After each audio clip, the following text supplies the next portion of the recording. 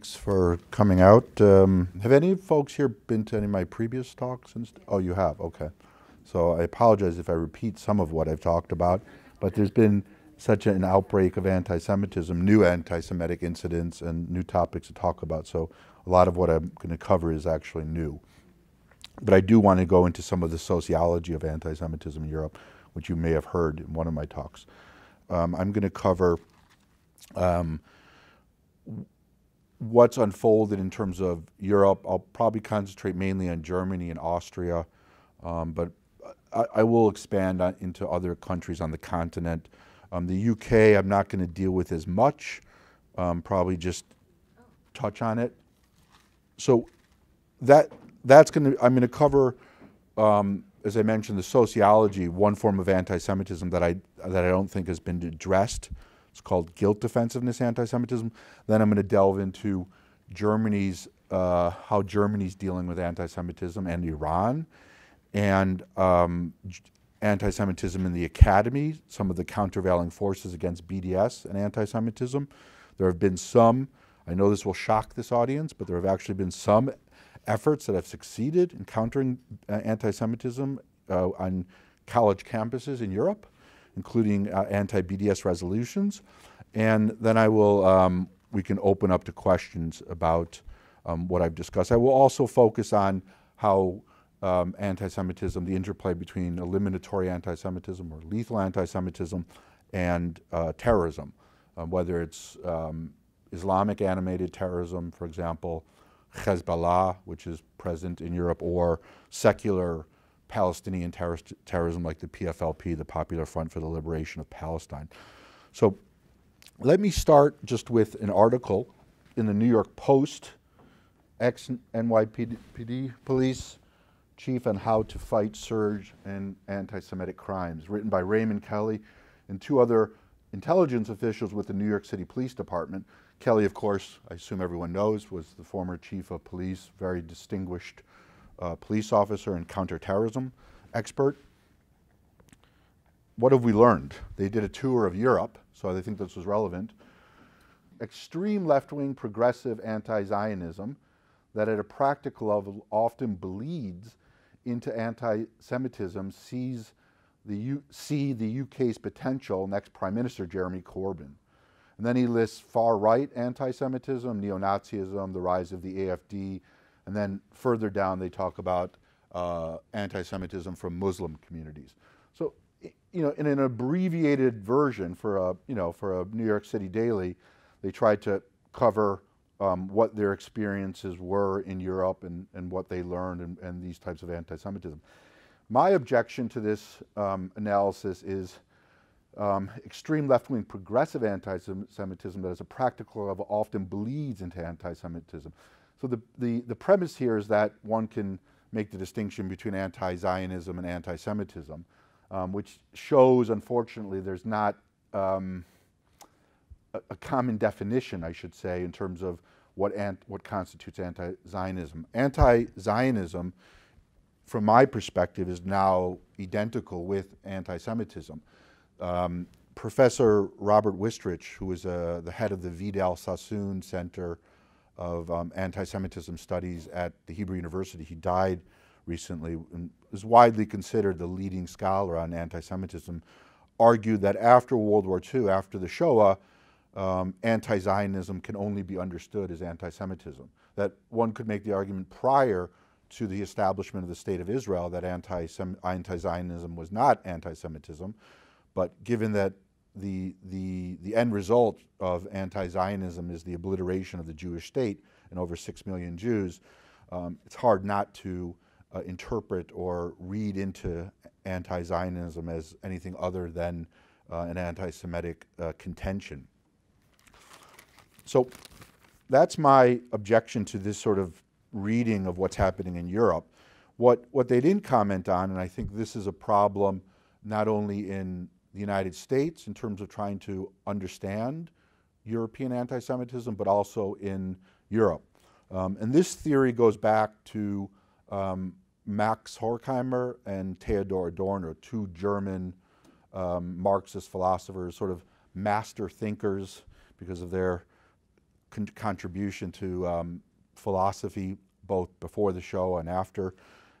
They were actually worked for this organization, not ISGAP, but for the American Jewish Committee, which I believe owns this building or is lodged here, in the 1940s, and did some research work for the American Jewish Committee. After they fled Nazi-occupied Europe, they lived in the United States, and then both men returned to Germany. And they developed this theory mainly as sort of a sociological theory of guilt defensiveness anti-Semitism. That again, I'm engaging in sweeping generalizations here, so put scary quotes on a lot of things I'm saying because we don't have a lot of time. But that basically means that how Germans responded to the Holocaust after 1945. This notion that the response to the Holocaust produced anti-Semitism.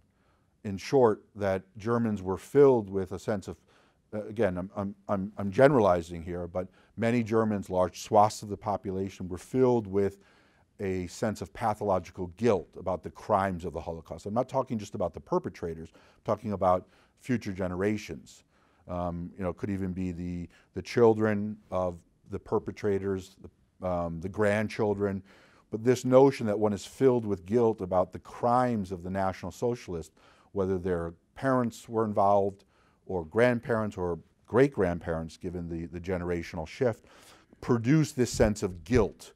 And how does one purge guilt? The theory is to blame Jews, and that's why Adorno and Horkheimer, writing in the late 40s and then continuing with their writings into the 60s, described the German reaction as a way to blame Jews. Now, as human history moved forward, blaming Jews after the Holocaust was not politically and socially correct. So what's happened is a shift where Israel has now become a substitute for the Jew, and as a famous French historian said, Israel is now the Jew among the nations, which I'm sure many of you heard this famous quote from a French Jewish historian. And that's presented a whole new anti-Semitic dynamic and really force a sort of a tsunami wave of anti-Semitism, because you have, and I would argue this type of guilt defensiveness anti-Semitism applies mainly to Western Europe. I haven't seen it as ubiquitous in Eastern Europe, but my experiences in Europe, in France, in Italy, the Scandinavian countries like Norway, and that were complicit with the National Socialists, et cetera, there's this sense now, well, we can't single out individual Jews, but we will turn Israel into a human punching bag in order to purge our guilt about the crimes of the Hitler movement. Now, this may sound like a lot of sort of kitchen sink psychology, but I haven't found a more compelling or plausible explanation for why Europe is intensely preoccupied with Israel. As we saw recently, there were scores of resolutions at the UN castigating Israel. Germany, Austria, all of Western Europe again joined countries like the Kingdom of Saudi Arabia, Iran, in passing resolutions against Israel. Israel is the most sanctioned country at the UN. It's well above any of these countries that commit real atrocities.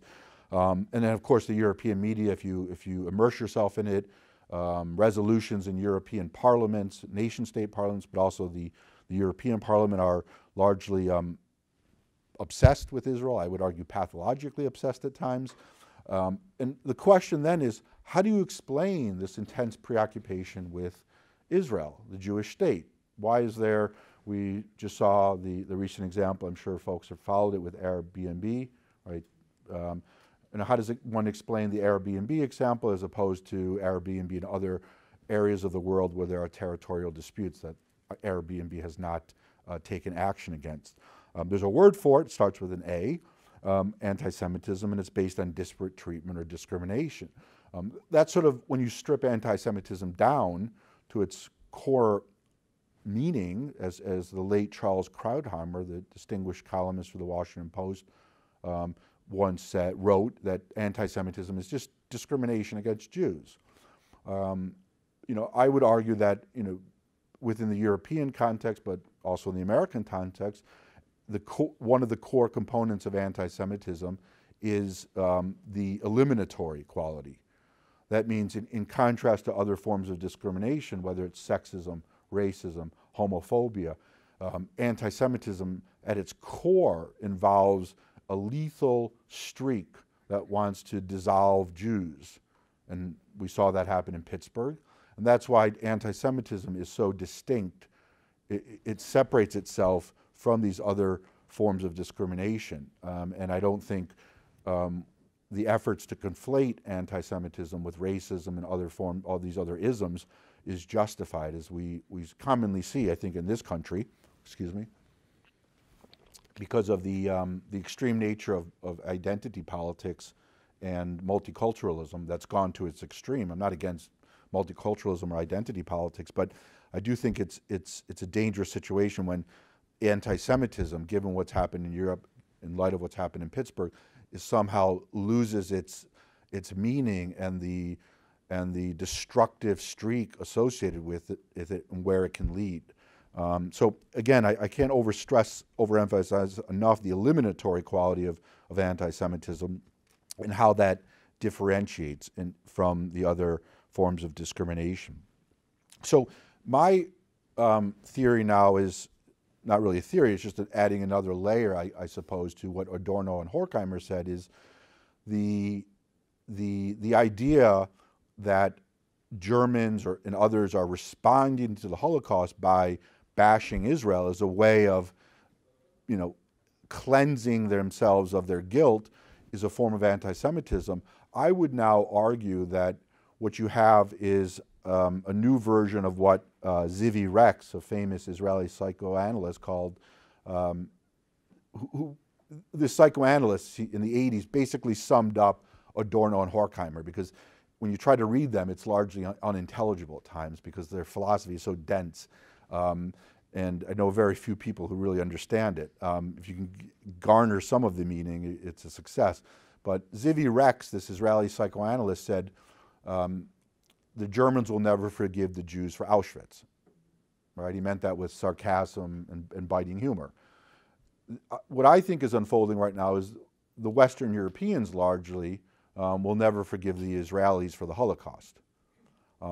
I don't know of any other plausible or compelling explanation out there that provides evidence as to why there's such an intense infatuation with Israel and examining every single move that's taking place in the state of Israel as opposed to other countries.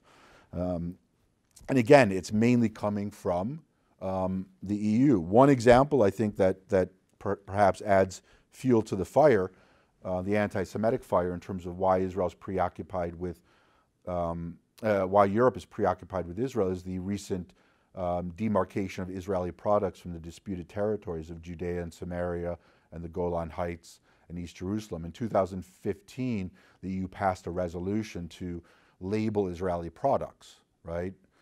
Which is, in my view, another version, a modernized version of "Don't Buy from Jews" from the, right.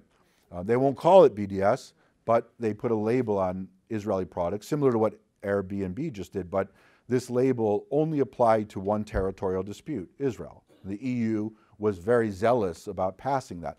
The German Green Party, I should note, passed a similar resolution in 2013 in the Bundestag.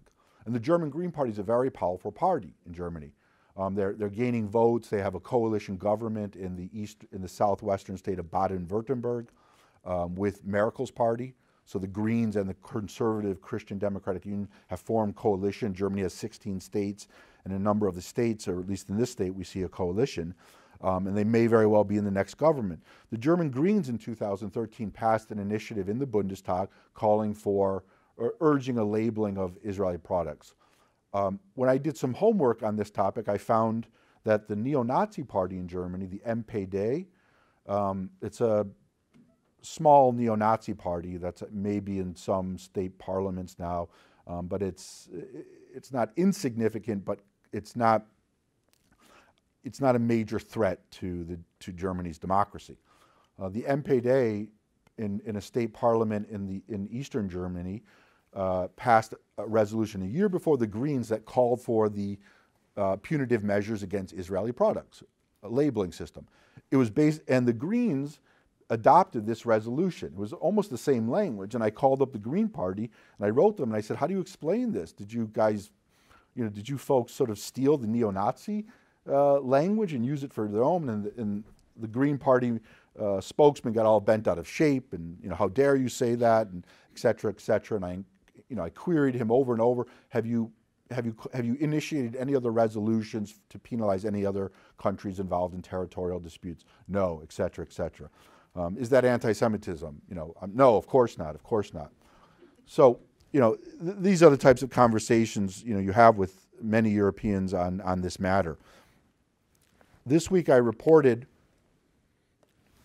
that in the Jerusalem Post, I got a nice exclusive. I'm showing off a bit, but it happens every once in a while, and it's worth noting.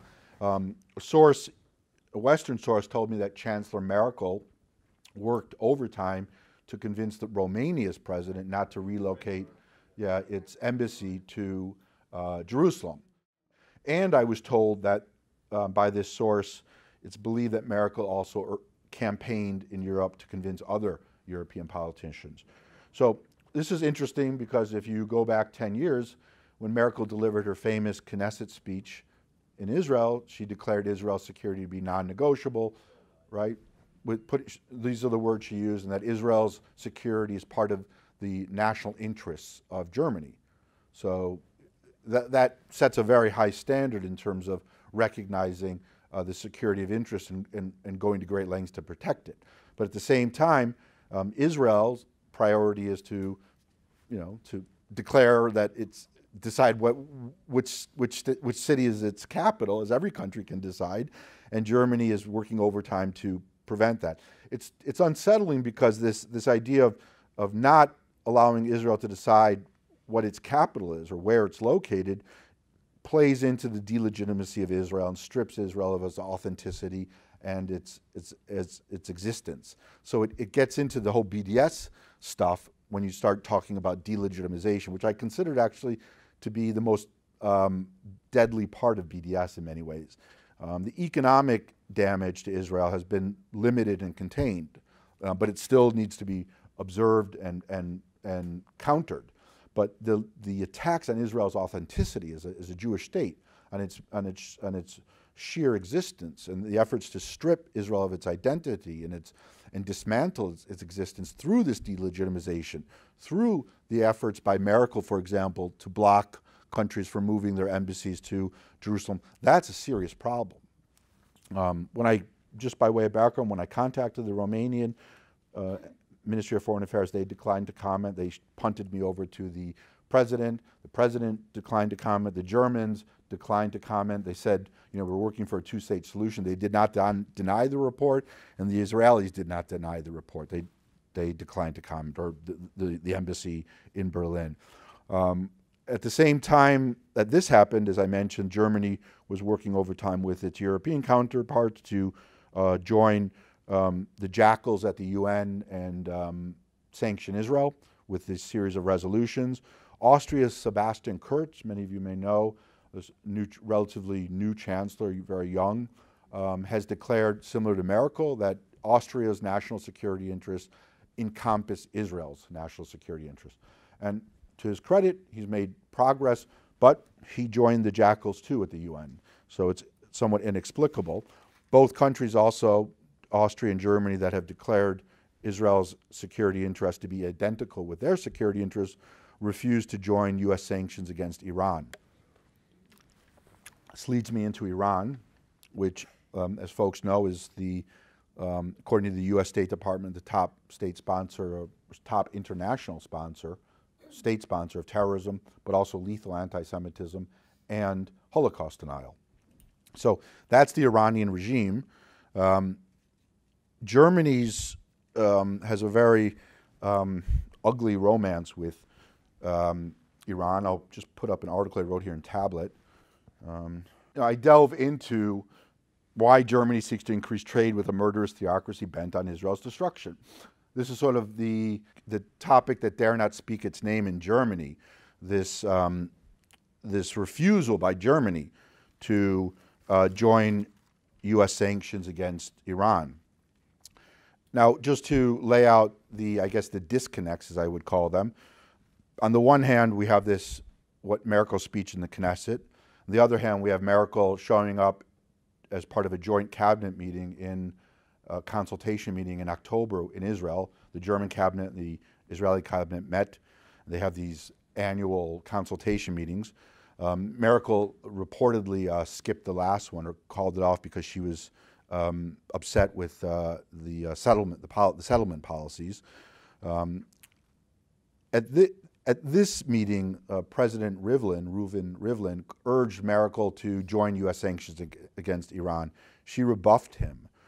Her foreign minister, Heiko Maas, is a social democrat. The current German government is made up of the conservatives, a Bavarian Conservative Party, Merkel's party, the Christian Democratic Union, and the Social Democrats, who are dropping in the polls everywhere. Her foreign minister, Heiko Maas, declared earlier this year, when he was appointed the new foreign minister, that he went into politics because of Auschwitz. That's his language. He went into politics because of Auschwitz.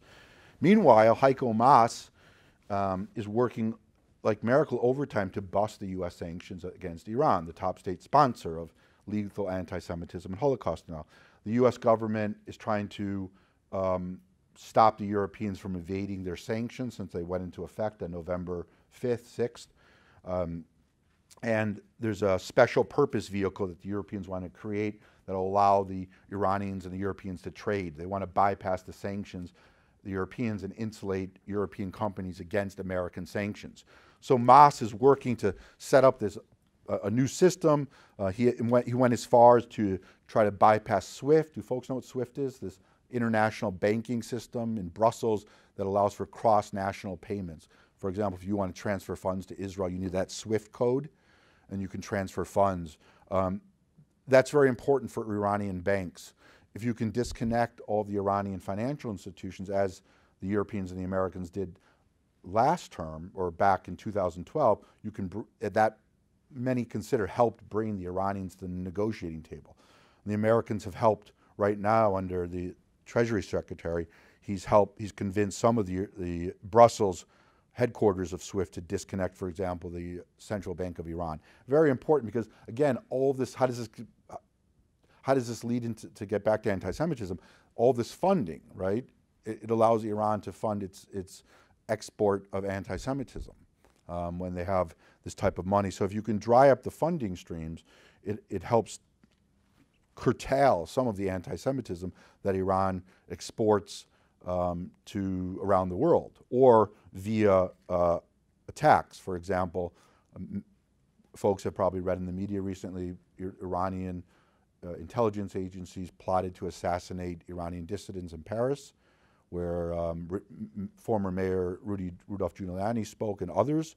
Bolton, the National Security Advisor, John Bolton, has spoke at this event in the past. And in Denmark, there was another plot recently where Iranians were caught. And of course, Burgas in 2012, where Hezbollah, an Iranian proxy that receives $700 to $1 billion a year in funding from Iran, the Lebanese Shiite militia, blew up an Israeli tour bus, killed 5 Israelis in Burgas, Bulgaria, a seaside resort, and murdered their Bulgarian Muslim bus driver.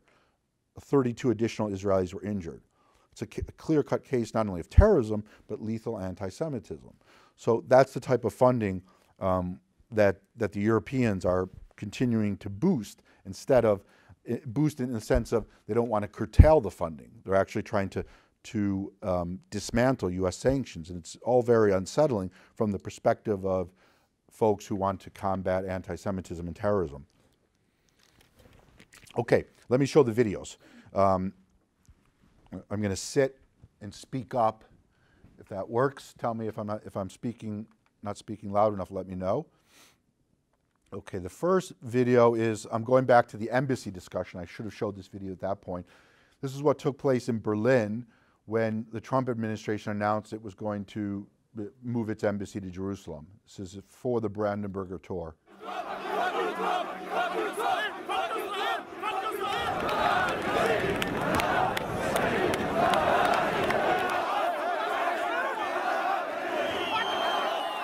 Thousand people were at this rally in front of the American embassy. During the rally, they burned Israeli Stars of David and the American flag. Showed flags of Fatah and other Islamic organizations. Death to Israel, child murderer Israel. Those were the slogans that were used. Berlin police then ended the assembly and arrested one participant. See the Turkish flags, which is very interesting. Yeah. So what's interesting, I thought, about that video, I mean, aside from these mass rallies that turn out large numbers of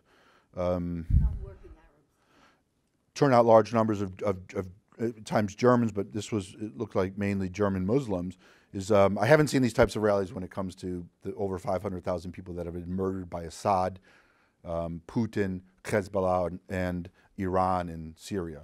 Or I haven't seen these types of rallies when, for example, mass gas attacks take place. So again, it's interesting to notice these disconnects and how to explain them. The other thing that was interesting, I thought, was the Turkish flags, because it shows that Erdogan has also whipped up a level of anti-Semitic mania in Germany since his election in, what was it, 2003, I believe he was elected. I've noticed that as someone who follows Turkish anti-Semitism and Turkish nationalism, that the increase, again, this is anecdotal, when I go to these rallies, I see increased numbers of German Turks and Turks there, and at these mass, really anti-Semitic rallies. That didn't take place before Erdogan was in power, I was told by Germans who lived in Germany and have observed anti-Israeli marches. Now I just want to show, let's see. So this was a BDS event in October. This event took place at a cinema in East Berlin involving a Holocaust film festival that was sponsored by the Israeli government.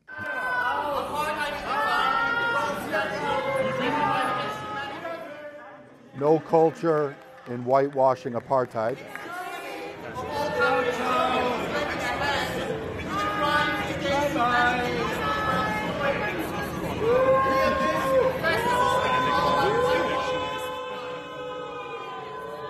Interesting, the audience is booing them. These are the German audience.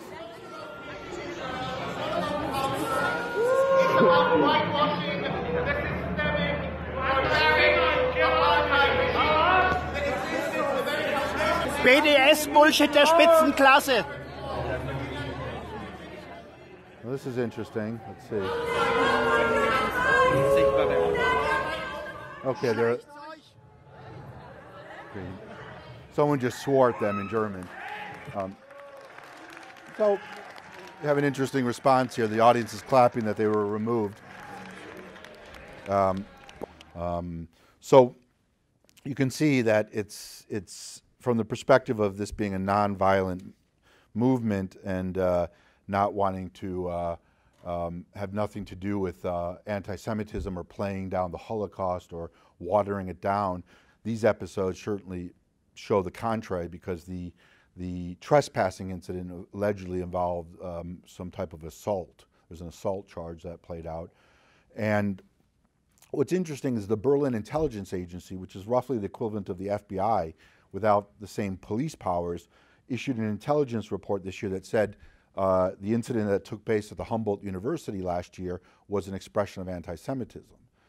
So they did, you have now in Germany this year, which is kind of remarkable when you think about it, because I don't think in the United States we have intelligence agencies or the State Department declaring BDS to be anti-Semitic.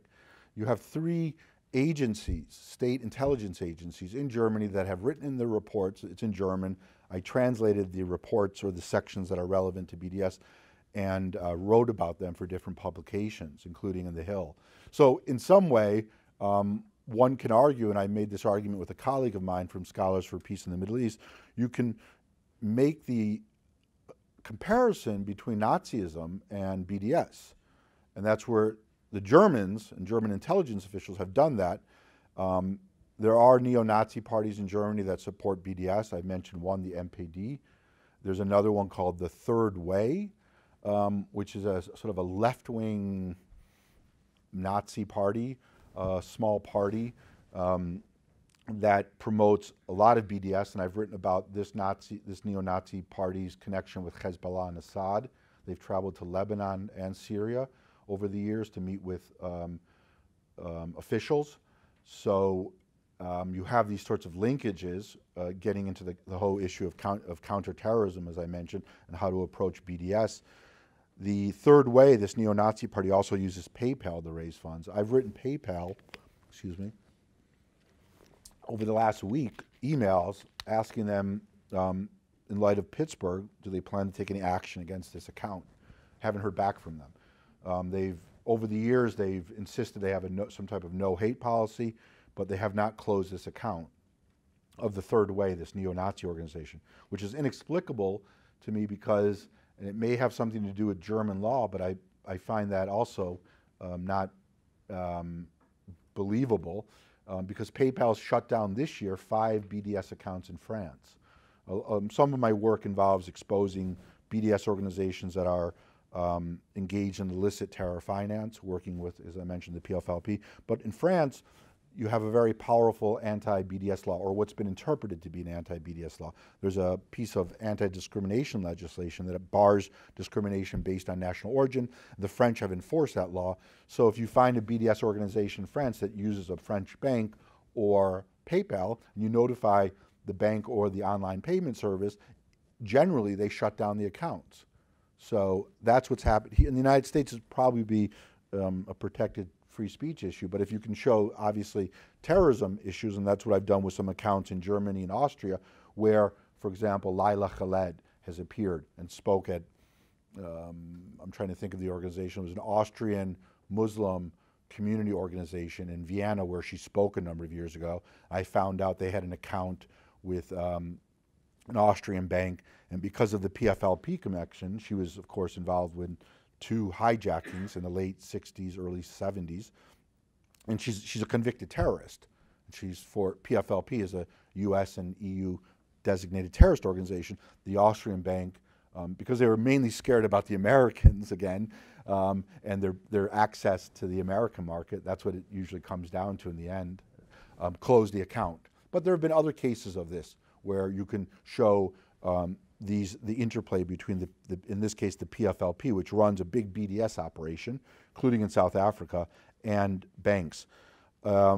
Just a couple of quotes that I think are relevant that resonate with me over the years, and these quotes took place, one has to think about it. One quote is from the late 60s from Jean Amri. It's a Holocaust survivor, originally from Vienna. He's not very well known in the U.S., unfortunately, journalist, but one of the most piercing writers on anti-Semitism, and also criticized Hannah Arendt for her theory about the banality of evil, and that she played down the whole banality of evil. He's a very complex figure, but the quote in this, and by the way, he's also a leftist, which is interesting, which folks also don't realize. But in the late 60s, he said, open quote, "Anti-Zionism contains anti-Semitism like a cloud contains rain," close quote. So again, this is going back over 50 years ago. So we're still discussing whether anti-Zionism is anti-Semitism. He recognized it, as a survivor of Auschwitz, over 50 years ago, right after the Six-Day War, I suspect, when that new wave of anti-Semitism kicked in because the Israelis flexed their muscles and defeated the Arab world. Hans Meyer, also a leftist, a German Marxist literary theorist, who survived the Holocaust, I believe, in Switzerland, he said in his biography, and this was going back in the early 70s, wrote, open quote, "Whoever attacks Zionism, but by no means wishes to say anything against the Jews, is fooling himself and others. The state of Israel is a Jewish state. Whoever wants to destroy it, openly or through policies that can affect nothing else but such destruction, is practicing the Jew hatred of yesterday and time immemorial," close quote. Again, this quote's almost 50 years old. Just 2 other things here I just want to point out, again, in terms of the disconnect, because I forgot this. Ali Larijani, I just want to mention this as a footnote to my talk on the Iran section and the disconnect in Germany between these revolutionary phrases about fighting anti-Semitism. We must counter anti-Semitism.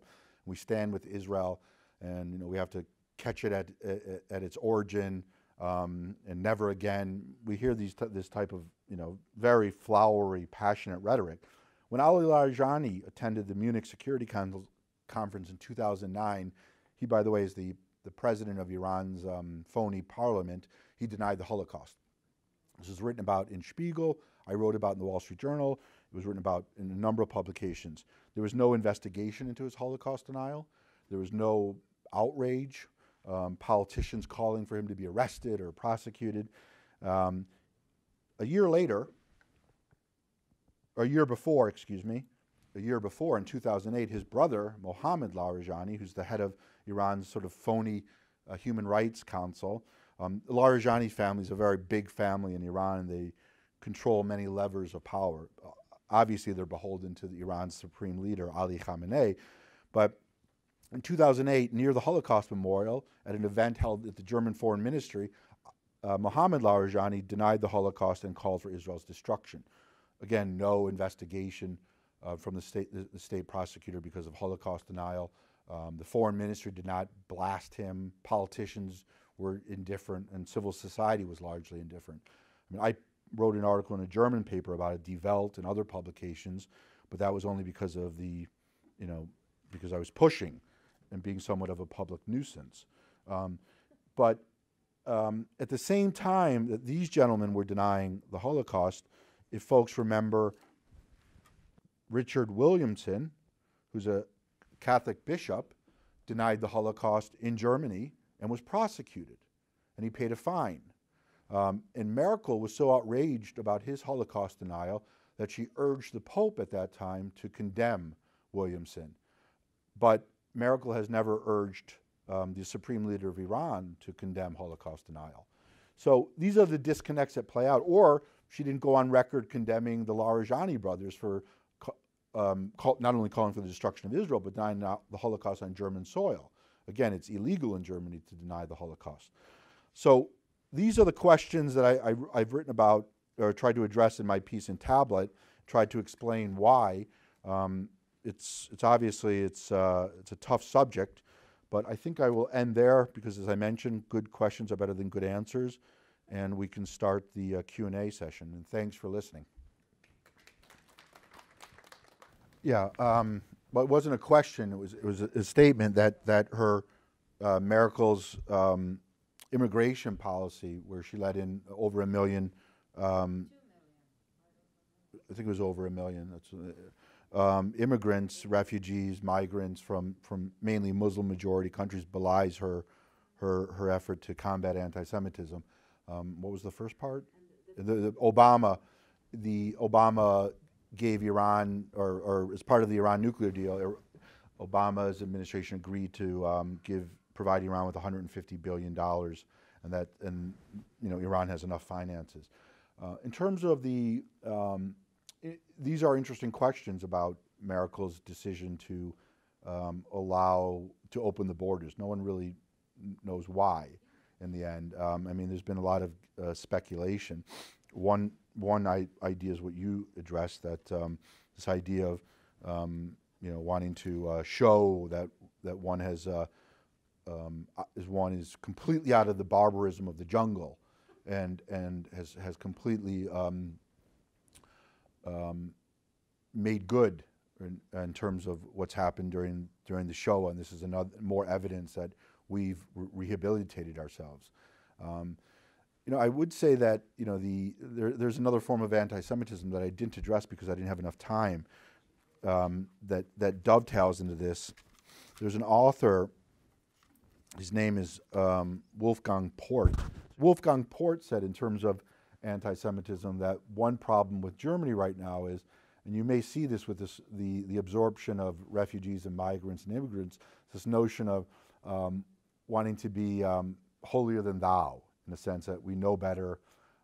And Wolfgang Port once described Germany's relationship to Israel as one in which Germany is now Israel's probation officer.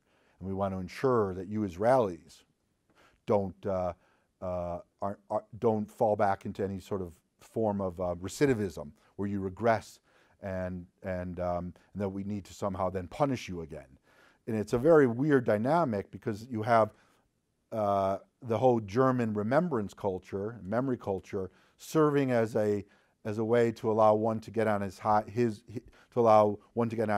or her high horse and let the Israelis know we've learned the lessons of 2 world wars. We can now tell you when you're transgressing, and we're going to serve as Port said as your probation officer. And what you went through to extend his idea during the Holocaust was sort of a, and I'm being a bit polemical here, but what you went through during the Holocaust was sort of a reform school and a form of cognitive behavioral therapy in the extermination and concentration camps. You should have learned your lessons too. And you see that form of anti-Semitism, not only in Germany, but you've seen that, I think, also in Britain, where, and in other countries where people will say, well, you know, you Jews should have learned your lessons, you know, from World War II, and why are you replicating the policies of, you know, the Nazis? And that's when you get into that type of anti-Semitism. In terms of Obama and the 150 billion, I completely agree. I was vehemently opposed to the Iran deal. I've spent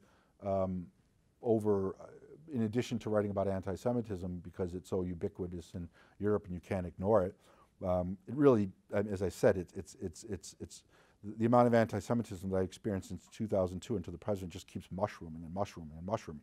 And of course, then we've experienced the lethal anti-Semitic attacks in France and Belgium, in Germany too, of course, to Christmas 2016, I believe,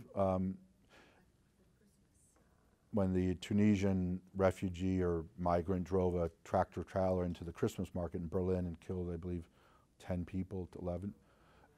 Right, including an Israeli woman. Took Merkel almost a year to visit the families.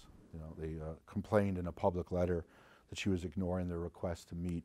I wrote about this in the Jerusalem Post and showed, according to the families, showed zero empathy for what they went through, which was interesting. Next question. In terms of the occupation, I think it's important, you mentioned the occupation. I think it's important to stress that the occupation is not causing anti-Semitism. Anti-Semitism is causing anti-Semitism. Right. But it's important, I think, in that one have these types of arguments when discussing with your fellow Jews or non-Jews in terms of what causes anti-Semitism. And it's clearly not the settlement policies. It's clearly not the occupation. We know all of this in terms of Israeli history, and you have to point that out. Look, it's a very exasperating and difficult conversation to have with many Jews and non-Jews who don't understand the Middle East, especially because you expect more from Jews. I understand that. I'm constantly in that situation in Europe. You almost have to have a bottomless level of patience, as I said at the outset of this talk, in terms of bringing these arguments, having these very patient discussions. You're not going to be able to convince a person in one discussion. But when you walk away from that person, and this has been my experience, there's a lot whirling around that person's head. In terms of the unity question, in the end, if you want to, in the United States, if you want to change policies, electoral politics is the name of the game, right? Wasn't it Obama who said elections have consequences? So Trump was elected, and he dismantled the Iran agreement. Whatever, putting aside the politics of Trump, that's what his constituency wanted. With elected politicians, again, it involves grassroots organizing. This is very hard work. As someone who used to work in the union movement in New York City, here I worked for a healthcare workers union, 1199 when I was young, and I know. But by the way, this is important because the American labor movement in 2006 was the first national labor movement to oppose BDS. I was in Germany at the time, and Stuart Applebaum from the Retail Wholesale Department Store Workers Union, who's a liberal, Jewish, gay Zionist, worked with me, and we got the German unions to issue an anti-BDS statement back in 2006. That was a year after BDS was declared. So you can do these things. I think that helped. Maybe I'm showing off too much, but I think that helped sort of counter the anti-Israelism in Germany a bit when you have the head of the major German union saying, this is anti-Semitic. This reminds me of the 30s. But my point again is grassroots organizing in the end, and it's very grueling work because you have to sweat, you lose a lot of sleep, you're filled with stress, you're filled with painful amounts of anxiety, but that's the name of the game. All the other stuff is important, but it's just icing on the cake. The real work in terms of defeating BDS, and folks we see this now happening in the US because American Jews and other organizations, pro-Israel organizations, have recognized the danger, are doing more grassroots work on the campuses. Let me get to her question because I'm doing too much talking. I agree with you in terms of the semantics and how one defines what pro-Israel means. But I think in general, the 90+% of American Jewry who are pro-Israel, they don't want Israel to be dismantled. There may be disagreements, sharp disagreements over the disputed territories, but we're not talking about what I see in Europe, where you have significant numbers of people, large swaths of the population in Western Europe, who have very radical views about Israel's existence. That there's a 180-degree difference between what's taking place in Europe right now, Western Europe again, and I think that's where you see Israel making some very smart moves. I mean, Benjamin Netanyahu is, as folks have seen, he's very focused on India, China, these countries, Bahrain now, Bahrain and Oman, right? And I think that's a very, very clever and sophisticated foreign policy to his credit.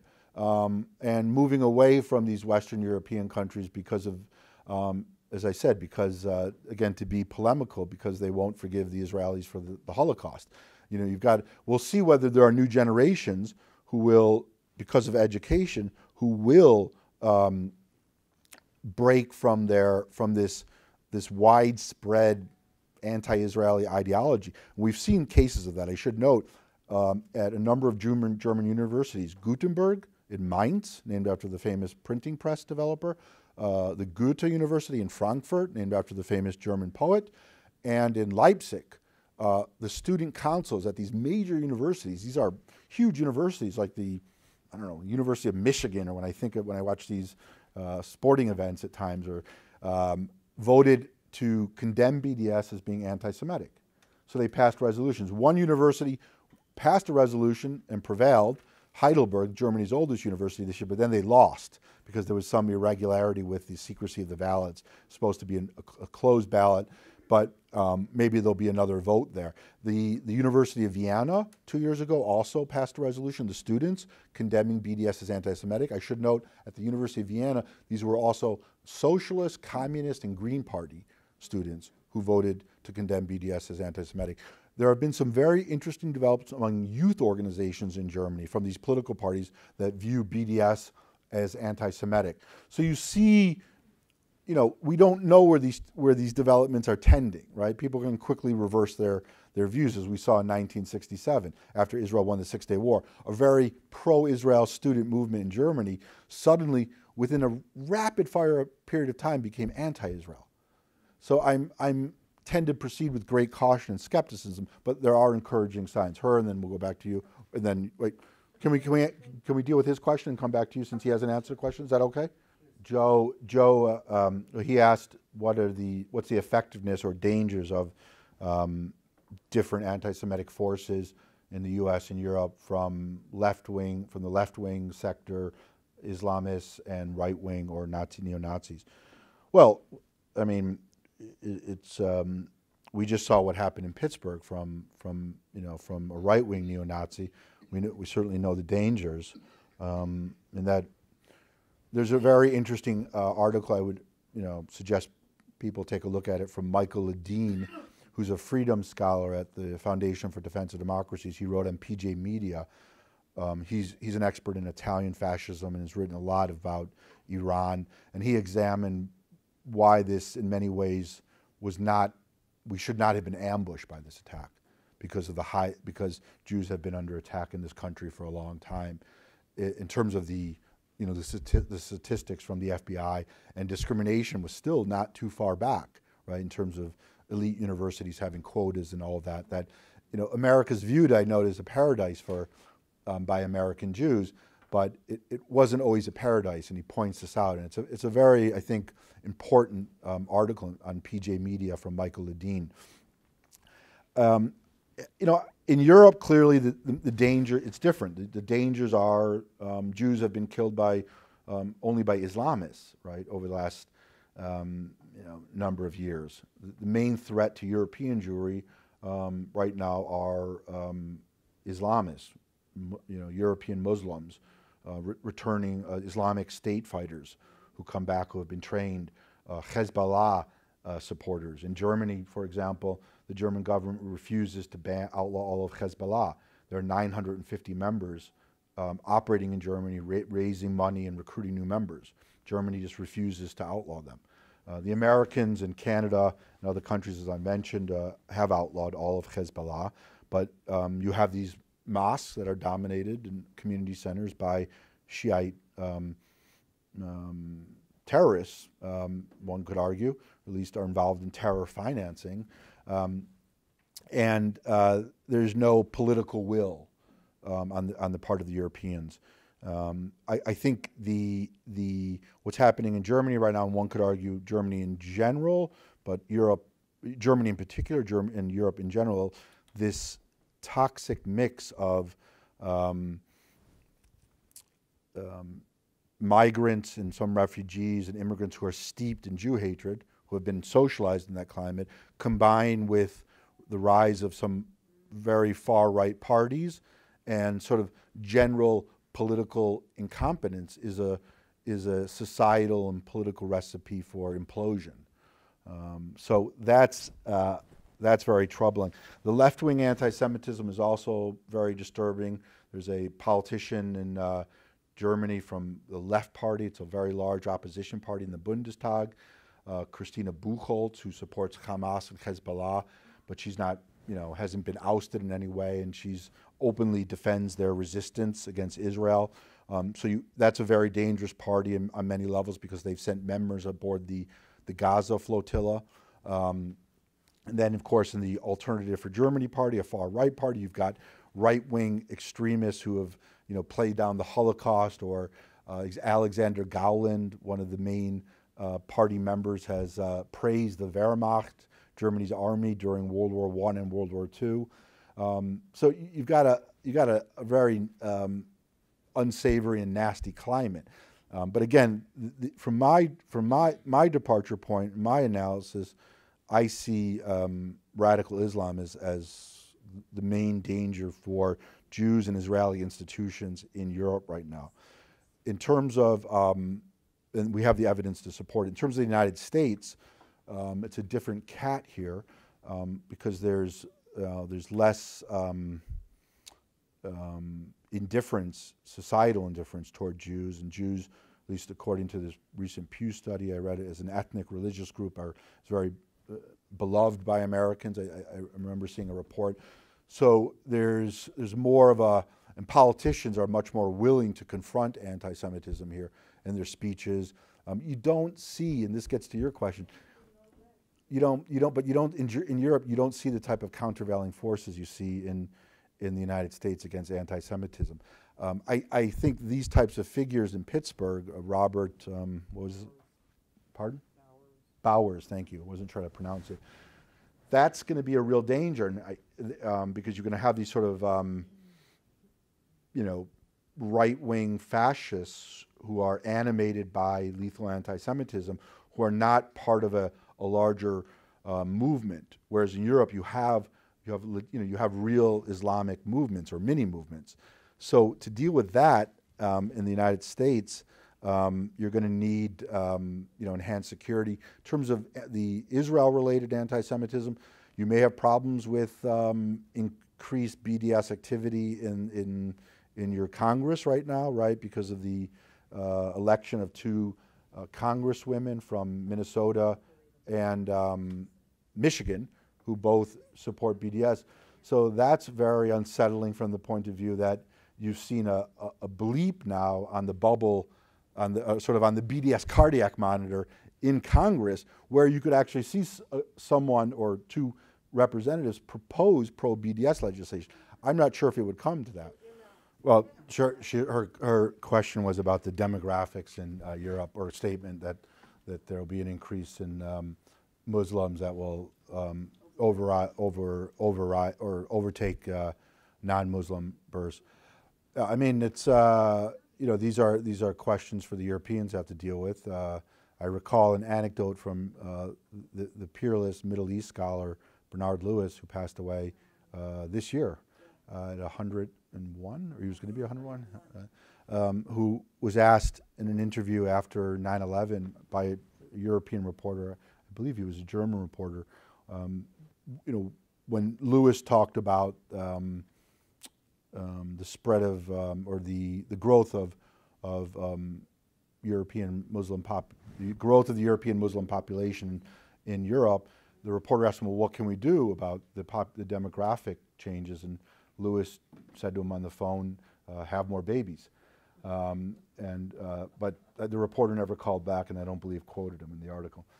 So we can end on that note. But thanks for carving out the time to come.